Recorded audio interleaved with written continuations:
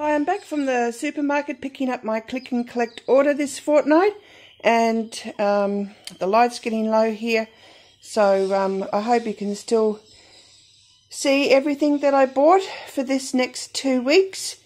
Only really needed to top up on the fruit and vegetables and meat and some pantry items, but this is what I got this fortnight. The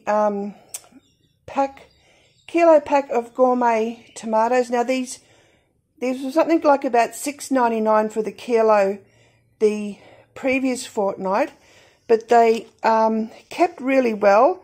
And I found in the past when people choose online shoppers in Coles hand pick tomatoes or fruit, I haven't been getting the best quality.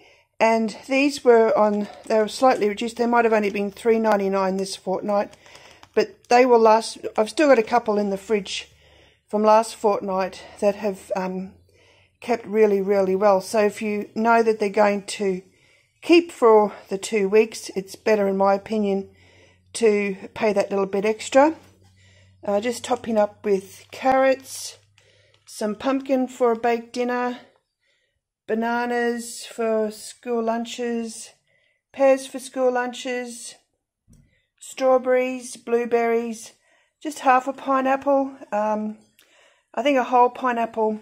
I did have to freeze quite a bit of the last whole pineapple that I bought. There's a Lebanese cucumber there and some spring onions, a packet of mint and coriander, and that's prompting me to get busy to get back into making my own herb garden again. Just some chocolate topping for ice creams and milkshakes. Cordial. They didn't have the home brand online, which is something that I noticed that Coles do. They want you to buy a brand name. They won't put their own Coles products online all the time, but it was on special. Topping up with white vinegar, which I use for cleaning and cooking. 2 tins of tuna. Oh, there's a little jar of salsa there as well. It's a bit hard to see in this light. Just the home brand salsa.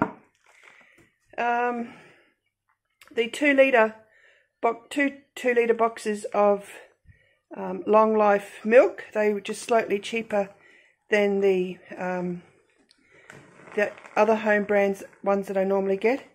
I got Hokkien noodles instead of spaghetti pasta this fortnight because I've still got spaghetti pasta in the fridge and the pantry, and the Hokkien noodles can be used for something else. Penne pasta. Just topping up with the tortillas. I've still got some in the freezer.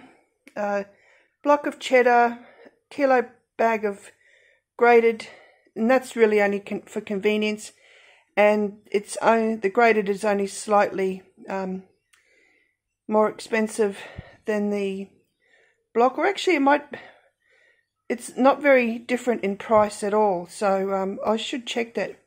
Just the usual kilo bag of frozen chips just to keep in the freezer for easy nights. A large piece of shoulder pork for roasting, and also in a pulled pork or sandwiches for one night. Just a kilo bag of frozen fish fillets. That was actually $2 off. Some fish fingers for the freezer for quick and easy nights, and the kids can heat them up for snacks as well. Chicken breasts, beef mince, and then sausages. And I looked and looked. I thought I might have been missing something, but it looks like Coles aren't selling the 2 kilo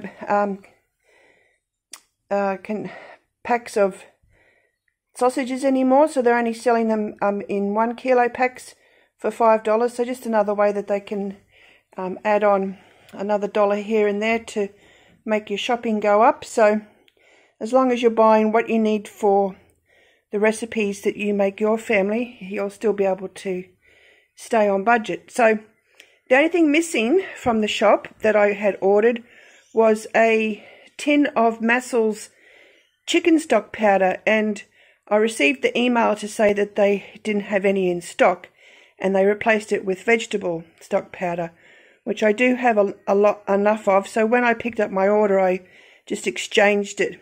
I didn't exchange it, I just got a credit for it. So whatever is on my receipt, which is emailed to me, will be less $2.67. I think that was the price of the chicken stock powder. So I'll work out what that figure is for this next fortnight, and that will be my total shop. I know it was around about $125. Also, Coles have gone back to allowing you to bring your own bags, which is good. So I'm saving myself $1 each fortnight, not having to pay for bags. They just right after restrictions were lifted, they didn't offer bring your own bags, but now they are again, so that's good.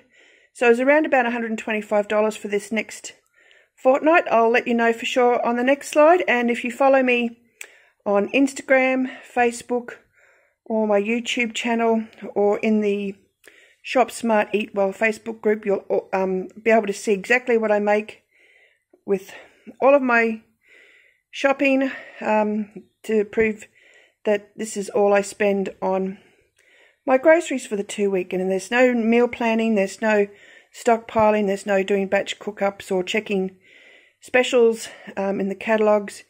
It's just buying the ingredients for the meals that I know my family will eat and just keeping them stocked up. And that's it for this fortnight. I'll see you on Instagram or in the group. Bye.